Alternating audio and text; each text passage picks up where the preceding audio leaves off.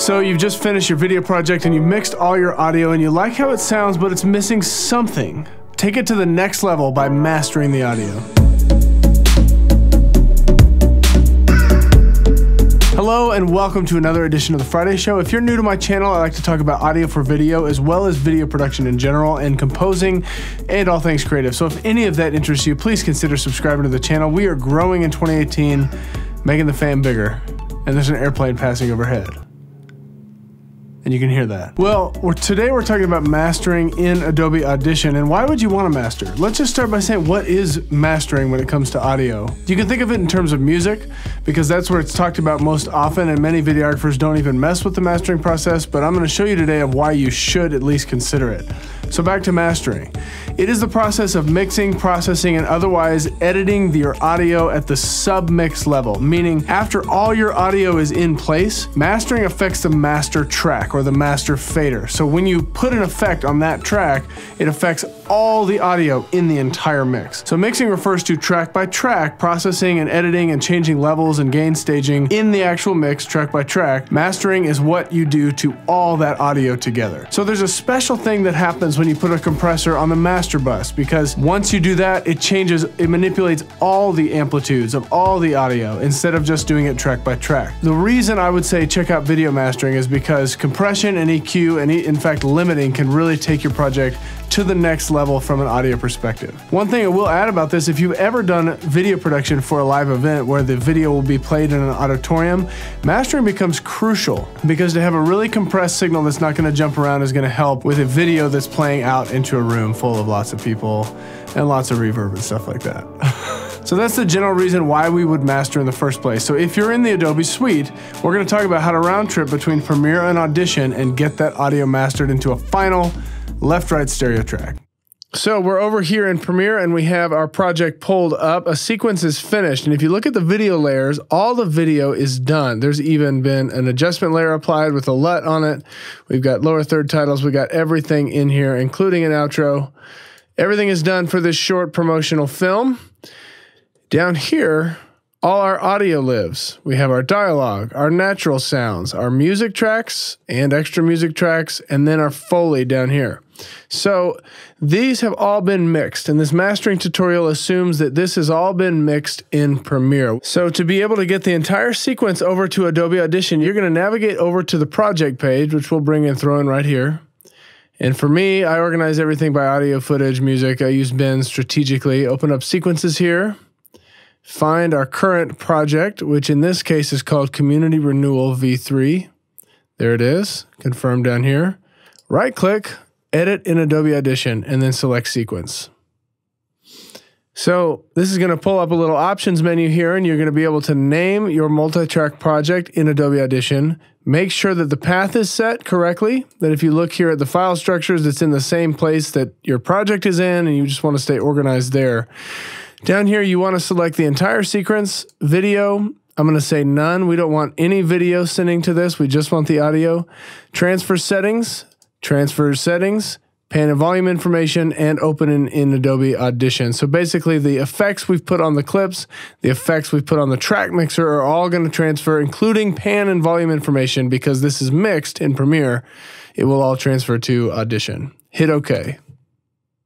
So we are now in Audition in a multi-track session. So this sequence right here is the exact same sequence as Premiere, but only the audio tracks are in Audition. So we've got our dialogue track, natural audio, music 2, audio 5, and Foley 2. I think this was supposed to say Foley 1, but I got lazy. So we're gonna pull it up here. Just play through, make sure our mix is good.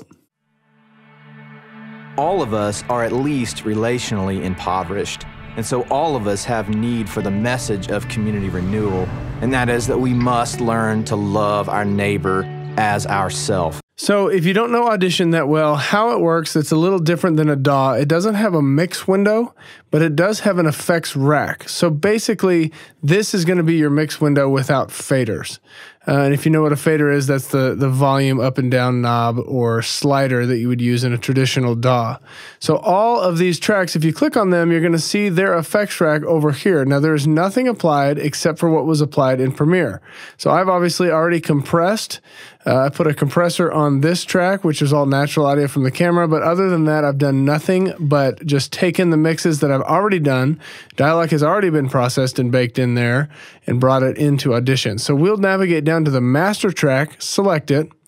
Now, here is where we want to put our mastering tools, because these are going to apply to all the dialogue underneath it, and then we can bounce the whole thing out as one stereo left-right track to bring back into Premiere. The first thing from a mastering perspective is to compress. So we're going to pull up a compressor here, single band compressor. We're going to listen to the audio and set our threshold accordingly. We're going to start with a 4:1 ratio. All of us are at least relationally impoverished. And so all of us have need for the message of community renewal, and that is that we must learn to love our neighbor as ourself. And it doesn't matter if you live in a struggling neighborhood or a gated community, we all have relational situations. We care if you look like us, if you worship like us. Love really does work. And when we choose.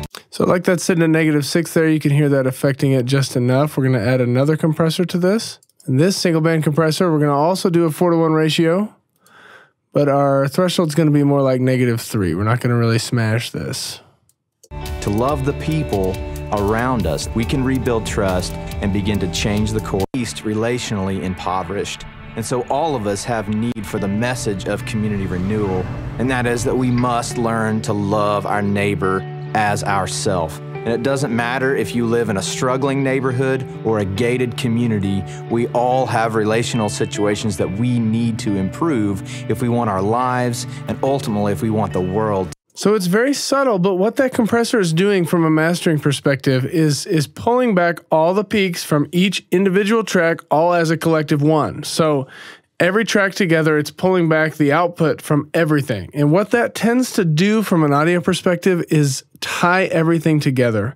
Compressors on the mastering channel tend to be the glue for your mix. This is true in music, and this is also true in video. So we're going to move on now to EQ after we put a couple compressors on. We're going to pull up our parametric equalizer here, and we're going to analyze what's going on. To get better. What we're working with are the neighbors that live in the communities. And so what we do is rally them around a very simple idea of caring for other people.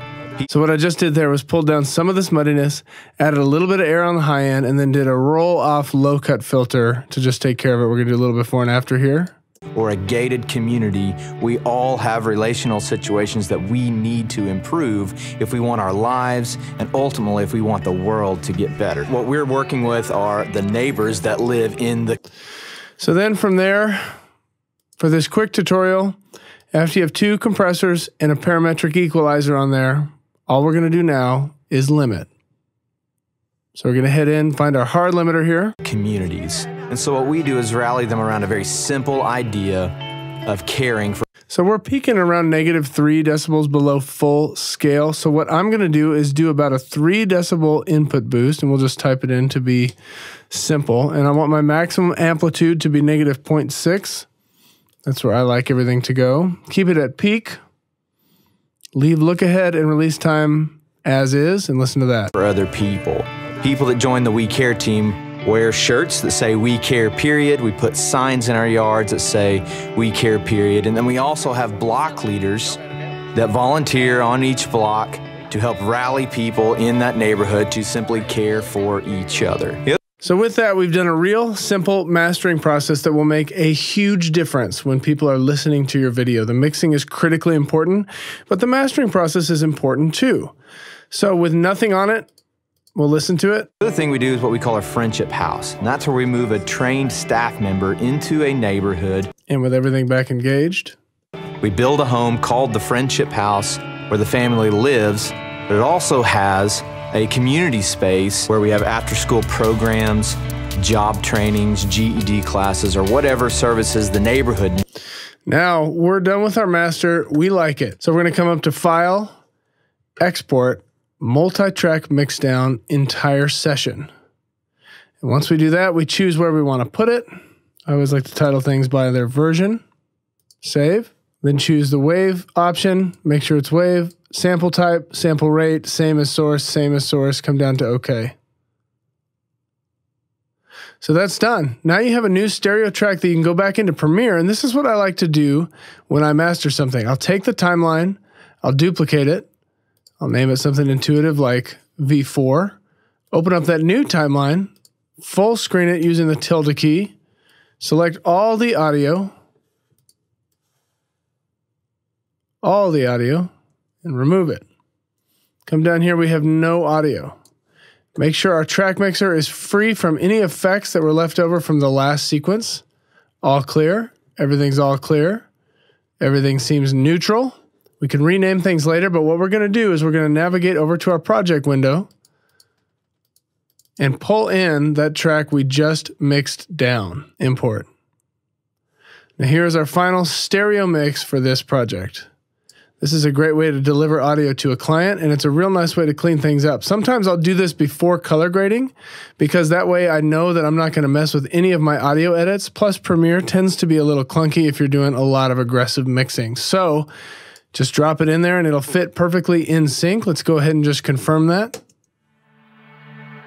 All of us are at least relationally impoverished. And so all of us have need for the message of community renewal, and that is that we must learn to love our neighbor as ourself. And it doesn't matter if you live in a struggling neighborhood or a gated community, we all have relational situations that we need to improve if we want our lives and ultimately if we want the world to get better. What we're working with are the neighbors. That's all. Tutorial, very simple. It is a complicated idea, but very simple in practice. So just try mastering to take your audio productions to the next level when in the context of video. Leave a comment. Let me know what you thought about this. If you learned something or if you didn't, I'd love to interact with you that way. I love talking to each and every one of you. I do respond to every single comment as best as I can. So please leave a comment. Let's interact. Let's get to know each other that way. Follow me over on Twitter. That's where I post about all things related to YouTube when I'm not posting on YouTube at Oliver J. Hughes. Go ahead and like the video and share with your friends. We're growing a lot in 2018. And don't forget to subscribe if you haven't already. I would really appreciate you coming and joining the family because I do appreciate each and every one of you who have made it on board this far. And with nothing else, I will see you next week.